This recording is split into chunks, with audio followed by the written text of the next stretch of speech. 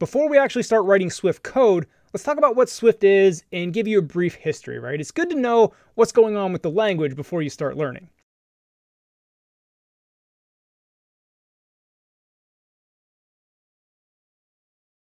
So Swift is relatively new. It was a surprise announcement at WWDC back in 2014. Like, developers had no clue it was coming. They're watching the announcements and it's like, holy crap, a whole new language? Like, everything changed back in 2014 when Swift was announced. What the engineers at Apple did was they took all their previous knowledge with Objective-C and everything, because Objective-C is 30 years old, and they did all their research on the new and modern languages and where things were going, and they took all that and they built Swift, Apple's next generation programming language that is for their future. Now, a lot of people always ask me, because native iOS development, admittedly, it is a niche programming language. It's not as widespread as, Java or JavaScript or Python, but it is niche. So a lot of people ask me, like, if I become an iOS developer, like, does that limit my career choices? And I always say, like, as a Swift developer, iOS developer, whatever you want to call it, you're tying your career to Apple. And as long as you believe that Apple's not going anywhere and it's going to be around for a long time, into AR, VR, whatever direction they go, I think that's a pretty safe bet. Speaking of safety, amazing segue, one of Swift's major selling points is it's just a safe language. There's type safety, objects, can't be nil unless you use optional. Basically, a big thing of Swift is you want to have a lot of compile time errors, not runtime errors. As a new programmer, newly aspiring programmer, that may have meant nothing to you. Basically, what that means is Swift tends to give you errors at the time of writing your code or when the code compiles in Xcode, whereas runtime errors are you don't know about the error until the app crashes, and then you got to debug. So you're going to see a lot of compile time errors before you can even build your app with Swift. Let's run through Swift's very brief history. Again, it was announced in 2014, just to let you know kind of how Swift has evolved over the past couple years. Now, Swift had some massive changes and very rapidly in its early days. And the reason you should know this as a new beginning Swift developer is because if you look for a blog post or maybe a Stack Overflow answer or some resource that is old and hasn't been updated since, 2015, 2016, that can get you in a lot of trouble. Because again, through 2014, 15, 16, 17, Swift has changed a lot. But the good news is that change is starting to slow and Swift is slowly starting to mature. All right, back to the beginning. Like I said before, it was a surprise announcement in 2014. By 2015, Swift 2.0 was announced, and it was also announced at WWDC in 2015 that Swift was going to go open source later that year. It ended up going open source in Swift 2.2 later, like in December of 2015. Now, open source was a big deal because that meant the iOS developer community as a whole could contribute to Swift language itself. If you ever want to look into this, go to swift.org. You can see the forums and see the discussions on proposals that are going to be implemented into Swift. Now, don't get me wrong, this is like heavy language implementation details. Most of it's even over my head. But if you are interested in like how the language gets built or what new things are coming to the language, that's the spot to go look. Now, going open source was a big deal. But in 2016, Swift 3 came out, and that was a huge deal. That was dubbed the Great Renaming. Basically, what happened between Swift 2 and Swift 3 was a ton of breaking changes in Swift's API. So it was a nightmare converting a Swift 2 codebase to a Swift 3 codebase because so much broke and so much changed.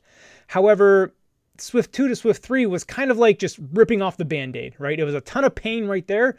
But, Swift 3 to Swift 4, Swift 4 to Swift 5, and upcoming Swift 5 to Swift 6 have been a breeze compared to that. So they kind of got all the pain out of the way going from Swift 2 to Swift 3. So again, when you're looking at old resources or old blog posts, if it was done in Swift 2, stay away from it. But like I said, after that major Swift 3 pain, it's been smooth sailing since then. Swift 4 came out in 2017, but Swift 4 kind of was the last major number release at WWDC. Up until Swift 4, again, every dub, which was June of every year, we would get a new Swift 3, Swift 4. Well, they've kind of slowed down since then, and WWDC 2018 was Swift 4.2. It has slowed down, and they recently announced on the roadmap to Swift 6 that, there's no major year release. It's just going to release when it's ready, which is great. I love that because it almost felt like they were rushing features into the language to make the annual release cycle. And, they've kind of learned and said, you know what, Swift 6 will release when it's ready, no release date, it'll come. Again, that along with the fact that, the changes coming aren't major breaking changes, shows that the language is maturing. And because the language is maturing, we're starting to see it leak out into non-Apple native platforms. For example, machine learning at Google via TensorFlow, that is done in Swift now. That's in part to Chris Lattner, who is one of the main developers behind creating and launching Swift at Apple. He had left for Google and brought Swift over to TensorFlow. He has since left Google as well, just recently, but he was spearheading Swift at Google as well. So you know it got a good foundation over there. And now you can also write server code in Swift. Swift is almost ready for Windows. That's being actively worked on. But again, Swift is such a young language that, it may not be on all these other platforms yet, but you can start to see the beginnings of it. And if you kind of fast forward your mind 5 to 10 years, it's looking pretty good. Now we're about to go into a bunch of videos about the basics of the Swift language. I want to reiterate that these are just high-level videos, right? A lot of these topics could be almost whole courses in and of themselves, or at least multiple 10, 15-minute videos. Again, like I said before, this is supposed to be your first video, just your exposure to this world. So again, these topics will be pretty high level, but it is a good foundation for your future learning. Speaking of future learning, I want to recommend a couple resources for you to check out to, again, just expand your world of Swift. First is the Swift Programming Language book, directly from Apple. A little bit of a warning, and we're going to talk about this later in the books video, but this is basically Apple's instruction booklet for Swift. So it is pretty technical. I remember reading it as somebody who had never coded before and just started my Swift journey, which may be exactly where some of you are at.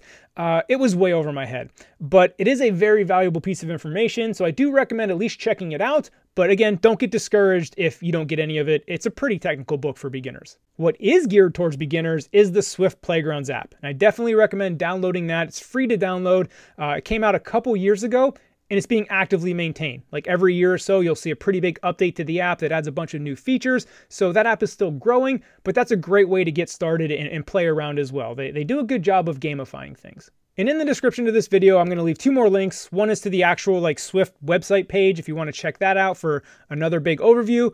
And then another is a pretty fun video about the reveal of Swift at WWDC in 2014. And you can hear the gasps in the audience. It's pretty cool to go back and watch. So that's a brief history of Swift.